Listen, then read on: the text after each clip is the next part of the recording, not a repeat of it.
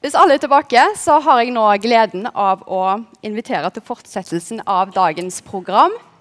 Jeg håper dere har hatt en god lunsjpause, og at dere nå er klare for konferansens andre keynote speaker. Og jeg kommer nå til å slå over på engelsk. It is now my pleasure to have this opportunity to introduce our second keynote speaker, John Willinsky. John Willinsky is Kosler Family Professor of Education and Director of the Program in Science, Technology, and Society at Stanford University. He is also a part-time professor of publishing studies at Simon Fraser University. And he also directs the Public Knowledge Project, which conducts research and develops open-source scholarly publishing software in support of greater access to knowledge.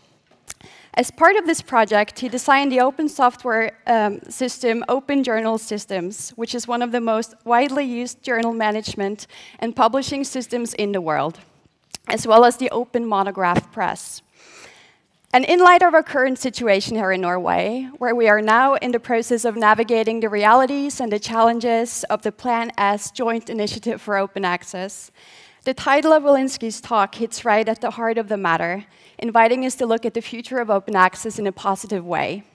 And the title of the talk is The Open Access Possibilities and the Promise for Research Libraries Today. So, dear Virak community, please welcome with me, John Willinsky. Thank you, Ingrid.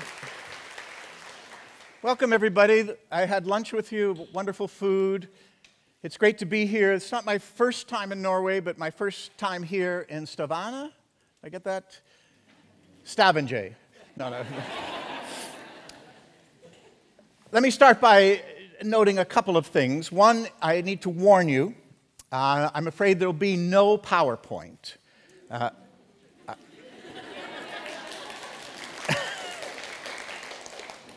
When I mentioned this at first, it was a little disruptive, and we finally raised the screen, and I didn't realize there's a whole theater here. So I'm going to open with two acts from Henrik Ibsen's plays. I couldn't decide if I would do Peer Gynt, but I looked through, and I did a little research at lunch on Wikipedia, of course, and realized that an enemy of the people is really my theme today. In particular, an enemy of the people that has, in a sense, been redeemed. Open access was an enemy of the people a number of years ago, and no longer. So, as a tribute to Ibsen, as a tribute to being on such a lovely stage, I want to take that as my theme. But I have to note also that coming in to Stavanger, coming in not last night, the night before, at 11 o'clock at night, I'm exhausted, I'm ready to go to bed, and I look out the airplane window, and there's a sunset. At 11 o'clock at night, I check my watch twice. And that wasn't the end of it. When I got off the plane and got in the cab, I looked the other way, and there was a rainbow. I took a picture so that you live in a land that is caught between sunsets and rainbows. At 11 o'clock at night in June, I understand that wouldn't happen in November, is rather remarkable. But to be fair, it was the last time I saw the sun. What I want to do is position myself. I'm a faculty member at Stanford University, and I work with Simon Fraser University libraries, and that's the key. I'm a professor who has built his career on collaborating. Did you say exploiting? No, sorry. Collaborating with libraries. And that partnership started 21 years ago in Vancouver at the University of British Columbia, and soon at Simon Fraser University. One's on the beach and one's on the hill. So the people on the hill refer to the beach as Deadwood, and the people on the beach refer to the hill as out of touch and as all that sort of thing. But for me, the library was the connecting point. So I both feel very comfortable here with an audience of librarians, and I feel, forgive me, empowered. Because we've been collaborating for 21 years. And I feel we can speak frankly to each other, that I can not admonish, but that I can provide some sense of where things seem from a faculty member's perspective in terms of open access and in terms of the library's role. Because when I say the library's role, I don't mean you, I mean we. My project, the Public Knowledge Project that I started 21 years ago, is based at Simon Fraser University libraries. I've only ever seen one. Oh, no, I have seen two. I guess it is libraries. And that partnership has been extremely productive in terms of my work. They have supported me at every point, from legal counsel to when there have been issues, to hiring and firing when there have been issues, to helping the project get grants from the Canadian government, to serving as the bank of our project. And that has been critical. And I want to talk to you about ways in which you, as librarians, and those of you working in the publishing industry more broadly, can think about the library's role in the 21st century, in the digital era, in terms of what we can do. Now, I am an advocate, a card-carrying advocate. I show this at the airport all the time when they stop me. They always say, I want your passport, not your open access card. So I'm not ashamed, I'm proud of that aspect. We have reached a point of success at this point that I think we need to celebrate and I think we need to be concerned about. Very roughly, and the research on this is not equivocal, but it's debatable because it's very hard to count. I mean, you could go right to Sci-Hub and say we've got 100% open access, or 85%. But that's not the kind of open access any of us want. The most reliable figures that I know of are those that speak about 50% of the current research. About 30% of the whole of research is freely available online. Not perfectly open access in a Creative Commons by licensing, but still freely available. In fact, to be honest with you, we're librarians, faculty members, we're together. No one's tweeting this. A good deal of it is illegally posted. You're looking shocked, I know. We know this. A lot of the PDFs that you can freely download, that faculty members are using in their courses, that others are relying on, that people all over the world are taking advantage of, are in contravention of their publisher's agreement.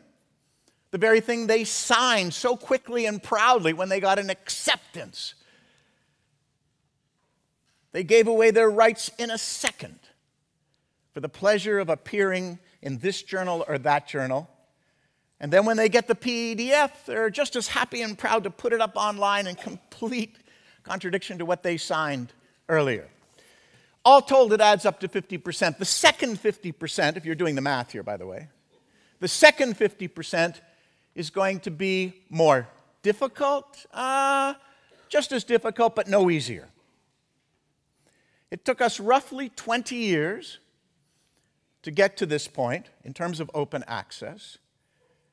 But what this point means is not really 50%, it means what is more remarkable in terms of being an enemy of the people.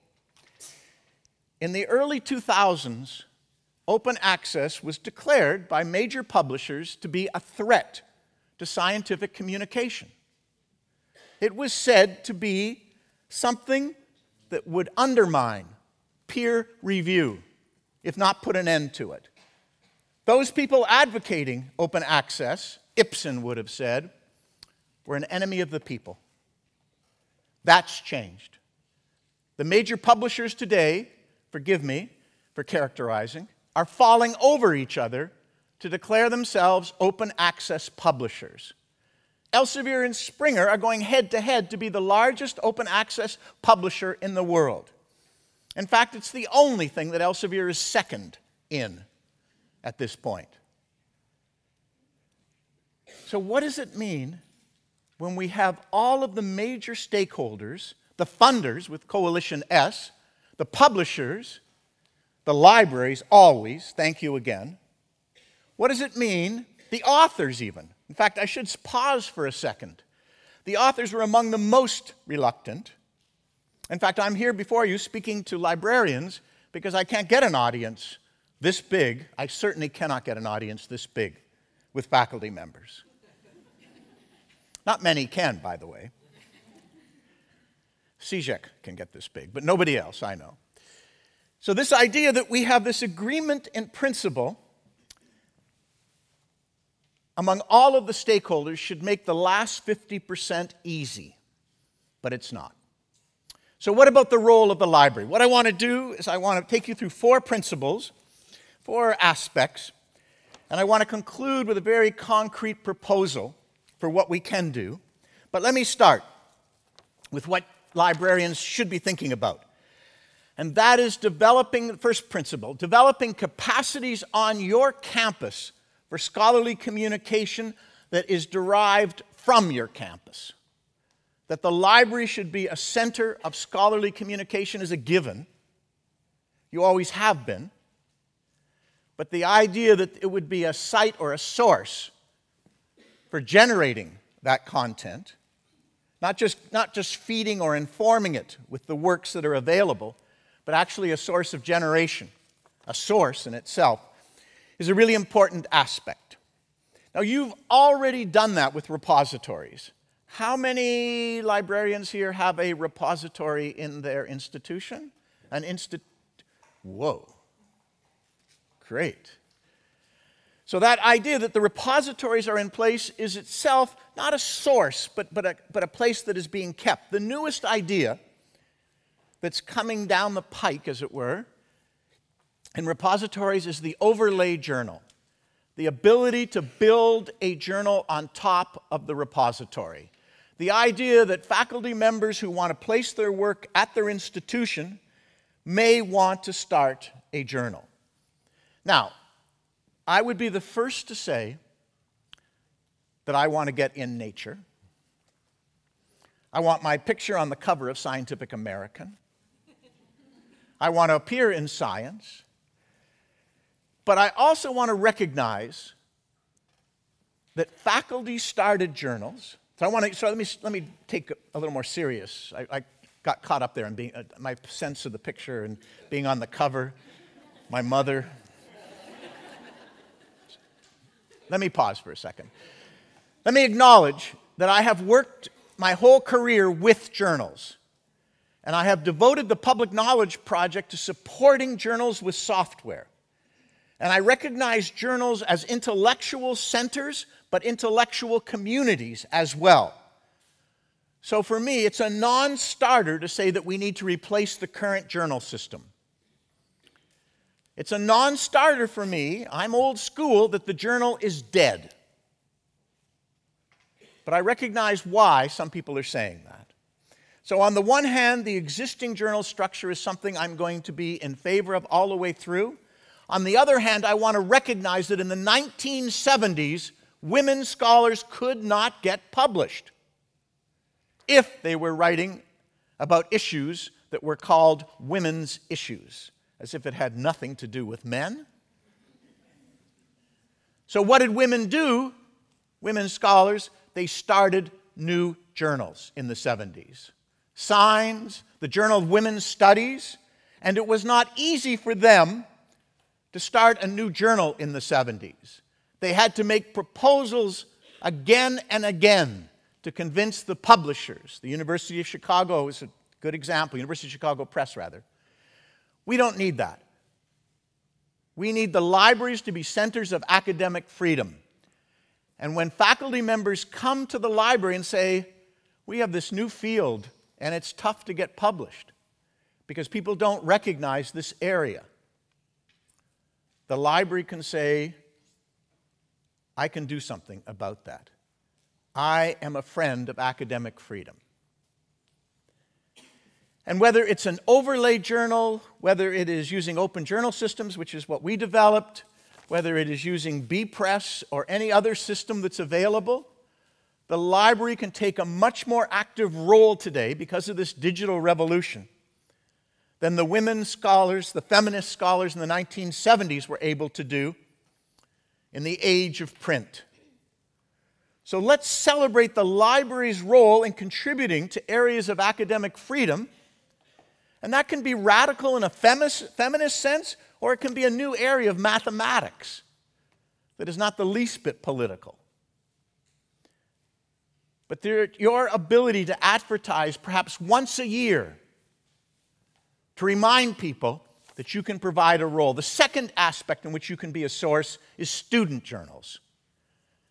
How many libraries here are hosting student journals of one sort or another? That many? Wait, let me finish counting. Okay. You need to do this.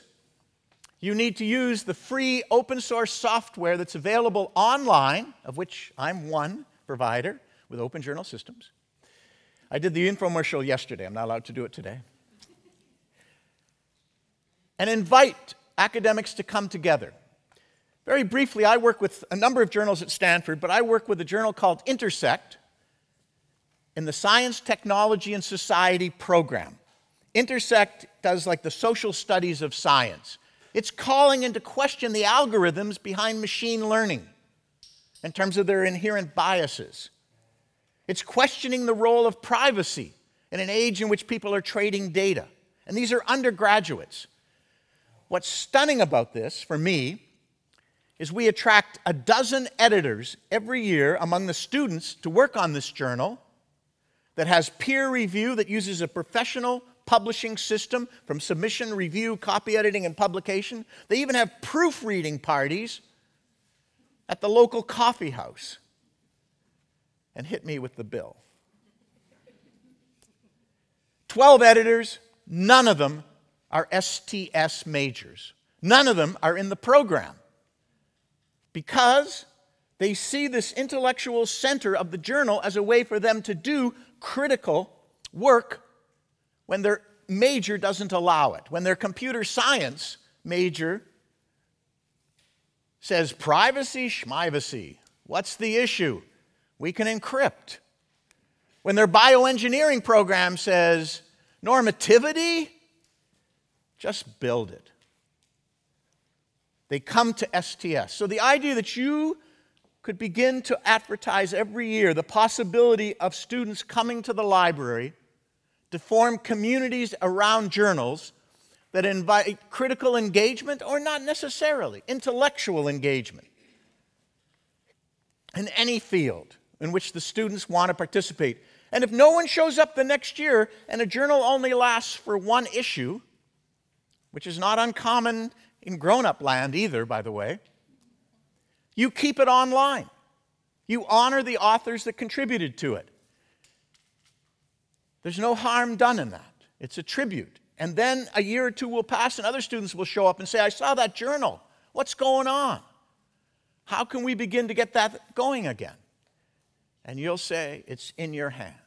Now, in this role of academic freedom and student journals, libraries are not necessarily, in fact, I don't really feel they're the publisher. The publisher is the group responsible for the content.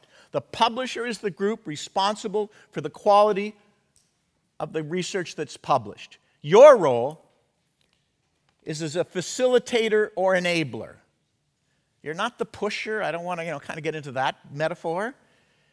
But you can enable that process. You can provide them with instruction. You can guide them to where there are resources.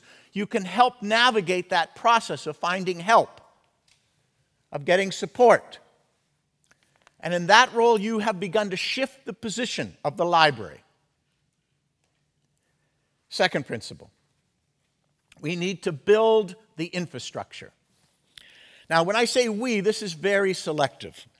The infrastructure, the open infrastructure for open science, involves things like publishing platforms, involves things like open source software. And the advantage of working in open source software is everyone can contribute and everyone can use. Everyone can fork their own version, and anyone can start a business on top of it.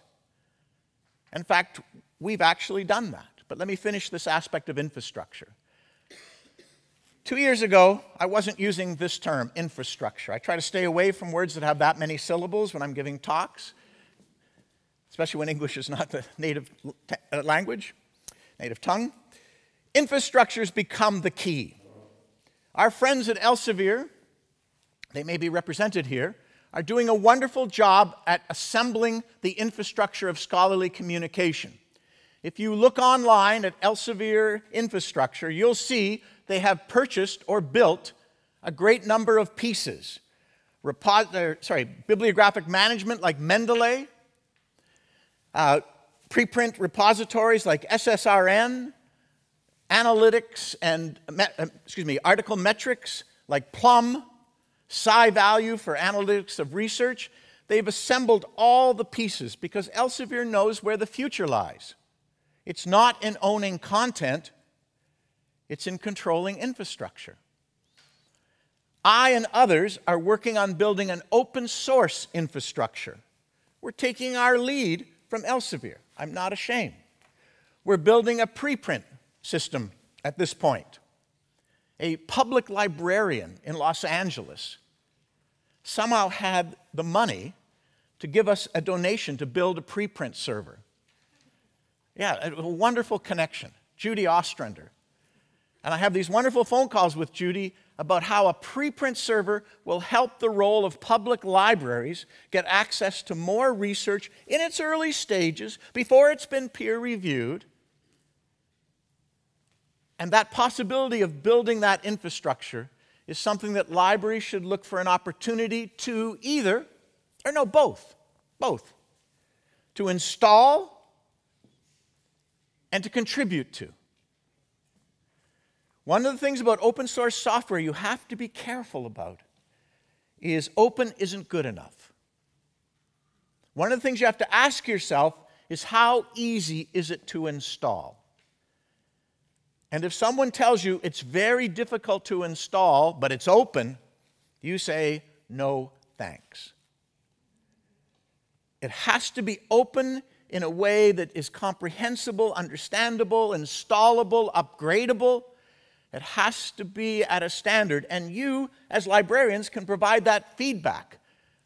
At our site, we run a community forum with about 5,000 people signed up, each of whom feel it is a duty and a pleasure to tell us when it's not easy to install, or fix, or upgrade, or alter. They line up, apparently, and tell us, always with, we love this, we're so sorry, but really, could you do this? And at first, forgive me, at first, this is 15, 18 years ago, I was like, you didn't even pay for the stuff. But I learned that was so wrong. I learned that the right response is thank you. That the only way to develop open source software is to hear from the community. And the only way that you can get good open source software for your library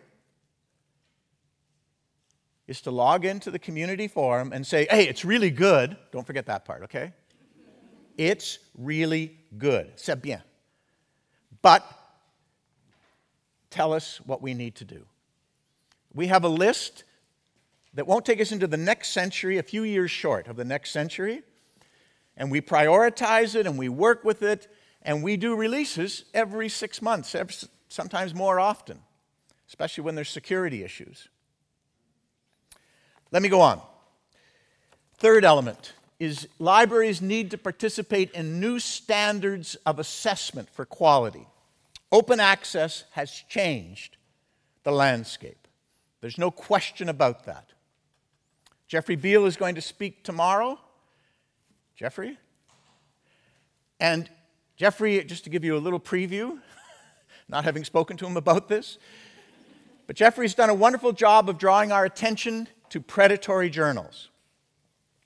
But the larger issue, and I'm happy to speak about that, but the larger issue is the role of the library in open access providing guidance. One of the most powerful tools comes from Lund, comes from Sweden, your neighbor, your friend. In terms of the Directory of Open Access Journals, DOAJ from Lund, and Lars, the former librarian, is still running directory of open access journals, you need to help your faculty and students find that source. There is no better guide to open access journal, and there are 10,000 titles in every subject area in DOAJ, Directory of Open Access Journals. On my side, in terms of this quality issue, I've worked with these journals that are called predatory. The title itself is a little bit controversial, and the journals that get labeled as predatory are sometimes, or have said, that it's quite unfair, and I've worked with a few of them, not a lot of them, to help them upgrade the quality of their journal. Are they in DOAJ? Do they have the universities of their editorial board listed? Do they have a separate editor for each journal? All those sorts of things. We're actually going to change the way we build our operating system, open journal systems, to make it clear, to help the journals make it clear that they are legitimate, that they're holding to professional standards. One of the key elements is ORCID. We need to inform our faculty and our students about the use of ORCID as an ID for author disambiguation. 4 syllables there, people. What it means is, actually, I don't have an author disambiguation problem. John Willinsky? No. But if Kevin Taylor is here today, Kevin Taylor has an author disambiguation problem, because there are a lot of Kevin Taylors. But ORCID provides a verified database service on faculty members. It uses third-party checks. It is addressable in terms of concerns. It's providing a new form or new standard. And faculty and students need to know about this, and libraries are the place to inform them. Crossref is another resource, providing DOIs for articles that allow to establish their legitimacy, to capture the citations. Although, again, these are things that can be gamed, no question about that. This is not a perfect world. But what has changed, what is interesting about this, is when all of the journals go open, the club is broken. That is, not the club, the Viking club, no, sorry. The club in terms of the clubhouse, the clubbishness, where you don't need to explain. The New England Journal of Medicine and Nature, they don't need to explain they use peer review. They don't need to explain how they've decided what their lead articles are. We know them, we trust them. They're part of a club. That's changed. We want the whole world to participate, and if we want the whole world to participate in journal publishing and conducting research and getting it published, and we want all of the public to be able to use that research, then we need to stop using clubbishness, buddy systems. We need to start making explicit what are our standards, and libraries can help in information literacy and other ways to guide faculty and staff in terms of that openness. Now, just one technical moment. I was told I would have a timer coming up here on my screen. It says I have 4 hours to continue speaking right now. I'm happy to take advantage of it. Actually, I've got till June 14th to continue speaking. Let me go to my final, imagining that I'm coming to that point. The final point I want to come to is the one about the future for open access. What role is to be played? The libraries play a key role. There was a concern, I don't know if you remember this, I'm sure you do, you're librarians, when people said, we don't need the library anymore, everything is online. I'm in my pajamas working away on the latest research papers. I don't go into the library. In fact, we had this discussion yesterday about the library. I had a wonderful tour of the library. She said that I would not see any faculty. They're in their offices. In fact, you bring books right to their offices. I know, you're spoiling them, okay? I don't agree with that. And that's partly because I've built my whole career on partnering with libraries. If you go away, I'll fall over. I have been leaning on you for 21 years. Don't go away. What you need to do is take an active role in getting open access. But you don't need to do it alone. So I want to share with you the work we do at the Public Knowledge Project in advocacy for open access. I want to share with you the model that we're putting forward today, this week. It's changing, it's not guaranteed, but it's an example of the thinking that you want to be a part of and you want to contribute to. This is not the APC model. Okay? Do we all familiar with article processing charges? Yes, I'm seeing a lot of enthusiasm. People are really picking up on this. Jesper, you're a big fan, I can tell. So I work in the intersection of the humanities and the social sciences. I'm a professor of education. I'm a school teacher by trade, largely social science, but I love working in the history of ideas. So in those two fields, humanities and social sciences, APCs are not only a non-starter, they're a killjoy. Nothing has put off humanities scholars more than APCs. They call it, well, I should be respectful. Let me think of a polite term for it. No. Oh, they call it vanity publishing. You paid the publisher to get your article published? Yeah, but it was a blind review. Blind with money in their pockets?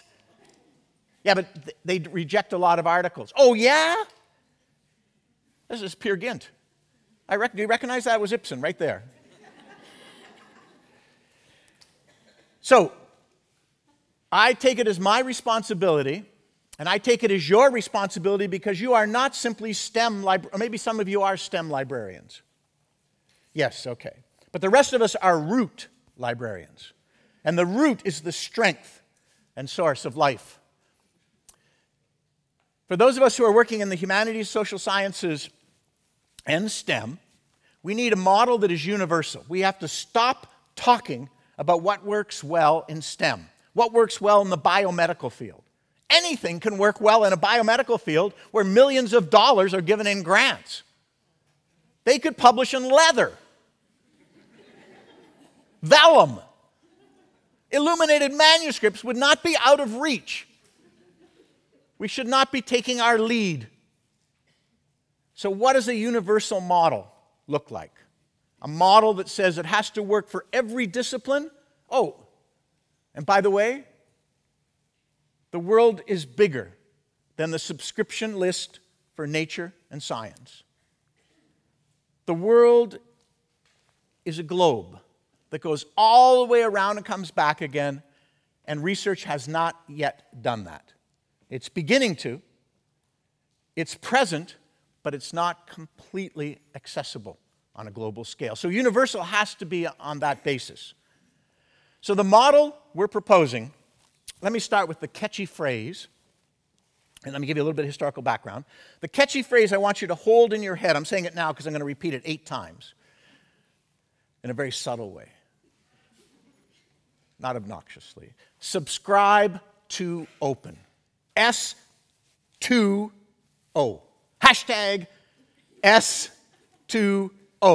Subscribe to open. You libraries are subscribing right now, and your budget goes into journals in the extreme, but you're complaining, wincing, and paying for it. I'm saying, if you said to the publisher, I'll write you the same check I wrote you last year plus 3%, just make the journal open.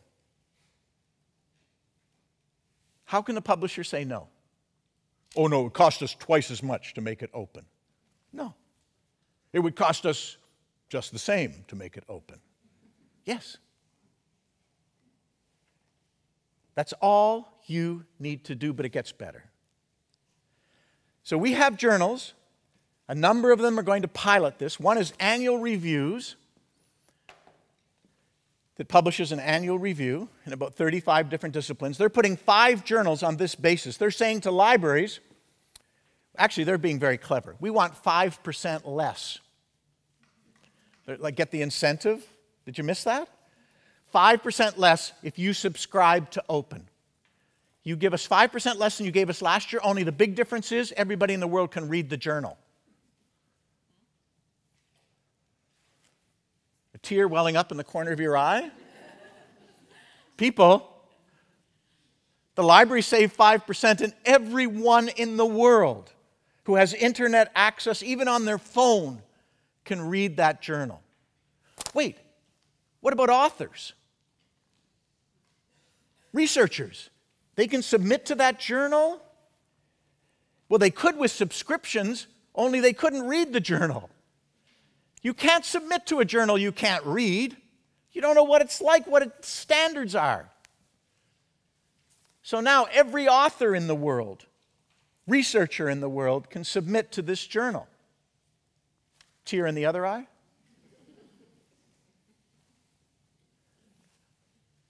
Subscribe to Open. Berghahn Books, Social Sciences, is putting 14 titles in anthropology in a subscribe to Open option to current subscribers. Brill is deciding by mid-June. Oh my heavens, mid-June is like 1 day, 2 days away. In mid-June, let's tweet this. In mid-June, Brill is going to announce a number of journals, probably less than 10, but still, social science journals it's going to make open. I met with the Royal Society. They're not going to make any of their journals open next year, but they took the idea to heart. We're talking to the American Anthropological Association. We're talking to Communication and Media Studies. Subscribe to Open. Now, I said it would get better. The 5% is good. It's very clever, because if you're like under pressure, you can say, well, I took the cheapest option. There could be a free rider issue, because you don't have to do it, but what annual review says is it's only guaranteed if 100% of the libraries join. And so if a library says, well, I'm not going to join, then maybe it won't happen. Maybe they'll stay closed and the library won't get any access. Very clever kind of ploy, but I don't like cleverness, obviously. I like values. I like the sense of embracing it for a reason. So that's their take on it. Brill's and Berghahn's is a little different. But this idea of subscribing to Open, I want to add one element, and that is, where the heck are the funders? Coalition S is making all of this noise about getting open access in 2020. Oh, sorry, not 2020. That was last week. 2021. What I want is the funders to stop free riding. What I want is the funders to pay for the publication costs of the research they sponsor. Stay with me. This is a little more complicated.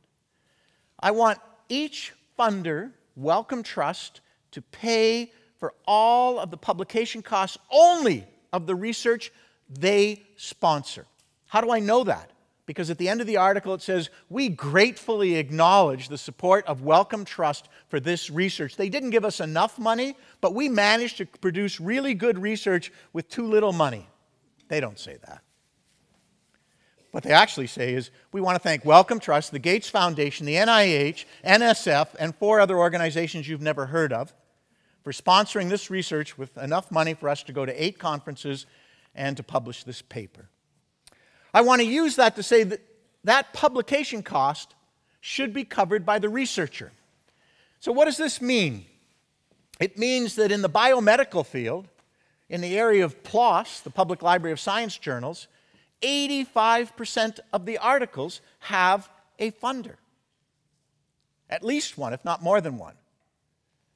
In anthropology, 25% of the articles have a funder. At least one, if not more than one. In the humanities, yeah, you're thinking, yeah. I was worried it was going to be 0 in the humanities. 8% have. So across the board, mathematics, you're thinking to yourself, 60%. Science generally, 70% in the samples that we analyzed.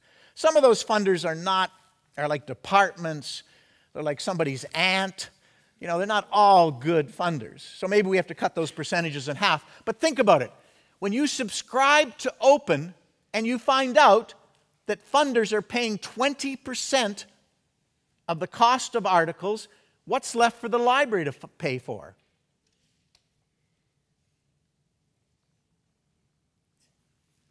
I taught school for a long time. This is called pause time. This is when everybody give a chance for everybody in the class to work it out. And 3 of you are saying to yourself, what was the question again?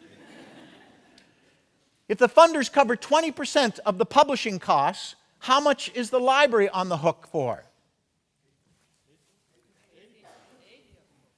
You can all say it. It'll feel good if you do. 80%.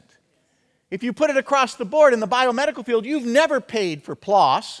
They've always been open access, but you're only going to have to pay 20%. In the humanities, truly, you're going to have to pay 92%. If I get everybody, more like 95%. So this combination of library plus funder is a future I want you to at least consider. It is a possibility for you to take a stand on which journals are approved, for you to use your acquisition expertise to approve and support open access journals, and allows you to say the existing journals are good and I want to continue supporting them. We don't need to reinvent the journal. We need to change only one thing. What about the pricing? How is that going to bring down the pricing? Why don't you do open access and reduce all the prices at the same time? Look at the curtains. Try to imagine what would happen if I said to the publishers, I want you to reduce your prices and give us open access. That's what you would get. One thing at a time. Open access is the most critical issue today for the progress of science, for global participation in that science and research and scholarship. And the equity issues and the intellectual issues and the fairness and the progress depend on that. We have seen that. Every journal that goes open access, their readership shoots up. Citations, the questions, I agree. So the possibilities for the future are in your hands. No, I forgot. The possibilities for the future are in our hands. In faculty members working with libraries, and libraries reaching out to faculty members and students, in establishing your intellectual center, your position in the intellectual center of the campus as a source of both academic freedom and open science. Your site as a place of open infrastructure where students and faculty can turn to participate in this new openness, to contribute to this new openness, to demonstrate their commitment to research and scholarship on principles of global equity, principles of academic freedom. Over the next few years, you're going to have opportunities and decisions to make with regard to this issue. And you can take steps at any pace you want.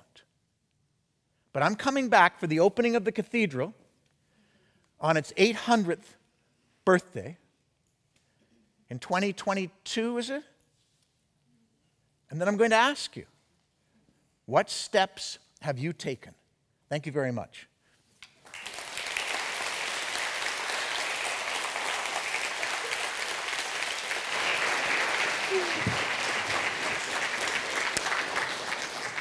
Thank you so much, John, for a very vibrant and Ibsen-esque and inspiring talk. We will now open up the to questions from the audience. And if you do have a question, please just raise your hand and we will get a microphone to you. We have one over here and one over here. We're also open to positive comments. Yes, and comments, of course. Comments and questions. Yes, one question over here. Lars in a red jacket over here. My name is Lars Egeland. I come from Oslo Metropolitan University Library. I agree with you on your criticism on the APC model, but there are also problems with the subscribe to open model. And one of them is, of course, that the big publishing houses will, their strategy is to earn more money on open access than what they have earned on the subscription model. We reject that. You said that you would say that the libraries should increase their capacity to scholarly communication. Yes. You would not use the word library as publishers. No. And we have that discussion also in my library. I see Wikipedia defines publishing as the activity of making information available to the public. That is really the core mission of a library. And we publish 16 journals. I use the word publishing because we do the technical work, but the editorial boards are on the faculties. But still, that's like the old publishing houses. They didn't produce the content either. And I think it's important to have more business models at the same time to make some competition to the publishing houses. That's why libraries should work with publishing. I totally respect that. And my distinctions about publishing are very old school. And so I think this competition thing that you raised is a very important one. Because if we get open access, we don't have monopoly ownership of content anymore. So we have a competition on publishing services. And your library may be able to provide better publishing services than some of the big corporations. So the competition is something I didn't get to, but it's a very important aspect. We, in the Public Knowledge Project, provide hosting services, publishing services we call them. Not my choice of terms, again. I'm kind of old school in that regard. But however you refer to it, and I appreciate the Wikipedia being on your side. I'm a big fan of Wikipedia. However you want to frame it is up to you. The principle that you raise about competition is a very important one. The whole building of open infrastructure is a competitive move. And so I think we can embrace that idea. The publishers do want to make more money on going open access. The APC, the publish and read or read and publish agreements, the transformative agreements, are creating a whole new price structure that gives them that power. I'm saying to them, with infallible logic, you used X to publish this journal last year, I'm going to give you X plus 3% or less 5%. I don't want to negotiate a new price structure. I don't want to open this up. I want to say, you and I, publisher and library, notice this, I, publisher and my friends in the library, have gone this far in good faith. I want you to respect that good faith. Now, afterwards, once we've established open access, I want to renegotiate the price because you don't have ownership of the content anymore, but one thing at a time. Thank you. That's it. Do we have any more questions or comments out here? Yes, there is one in the back over here. Gentleman in the middle, waving his hands. You're going to have to shout. Think of some questions. Well, it's more of a commentary than a comment than a question. I'm very happy you're talking about open source software. That's a blind spot in the library, I think. It's completely neglected. And the reason, of course, is because we have plenty of money. We don't care. We can pay whatever Microsoft wants us to pay or those guys out in the hall here wants us to pay. It's all good. But I think it's very good that you raised this, this issue. Thank you. Perhaps not quite as forcefully as I would like, but still. It's a welcome addition. Thank you. All right. Next time, more forcefully.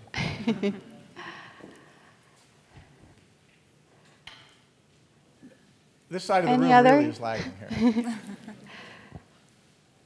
Okay. No more questions? Or there's one over here. Yeah.